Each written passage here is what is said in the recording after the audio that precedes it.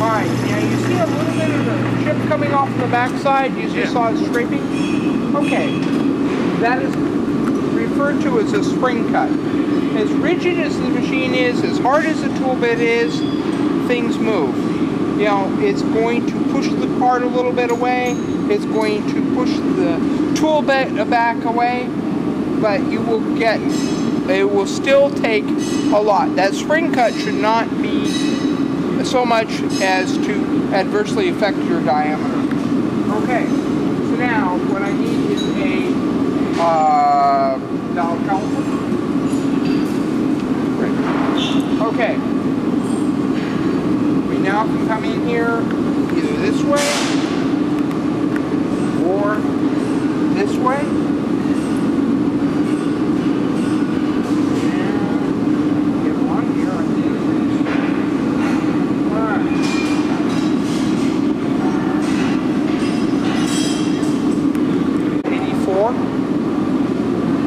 Okay, so now, let's say, let's go to 860. Let's take off 24 thousandths.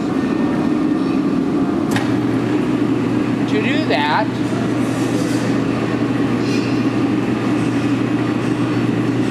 I'm moving 12 thousandths. This is a radius.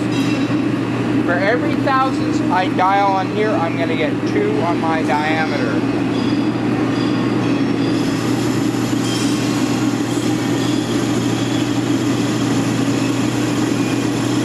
And I'm watching, I come around to my 300 thousandths, and I gently back my tool off. I don't want anybody taking more than about 30 thousandths depth of cut tonight, okay? I want people to cut and measure, cut and measure. So,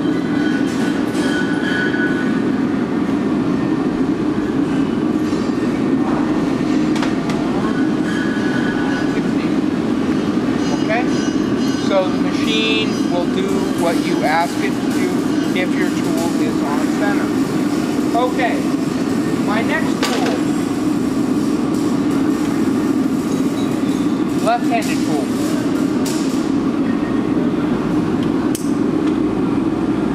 That out. If you look at your right-handed tool, the point is pointing to the right. If you hold it with the red dot facing you, it's pointing to the right. Flip it over. I have a blue dot. Points to the left. Right is for turning. Left is for facing. Okay. All right. So here, left-hand tool is going to go with their tool holder in the front position. And I also want to remind everybody to open and close these. You will push the handle forward to open it, pull it to close it. Alright, now, I'm going to bring my, lock that down, so that's locked. Okay, now, in this particular case, I simply am going to take my tool and put it on the back side of my tool holder for the moment. Because my tool holder is held square with the tool post, I can simply lock it down, advance, cross slide, and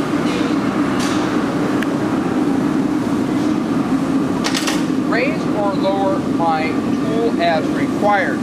This is where making sure you are going to get your tool on center is very, very important for another reason. If my tool bit is above center, I will not be able to face all the way to center. It will start rubbing on the front face of my tool before I get to center. If it is below center, it will pass under center. Both of them will leave a protrusion on the face. In the machine world, we call it a tit. Not acceptable.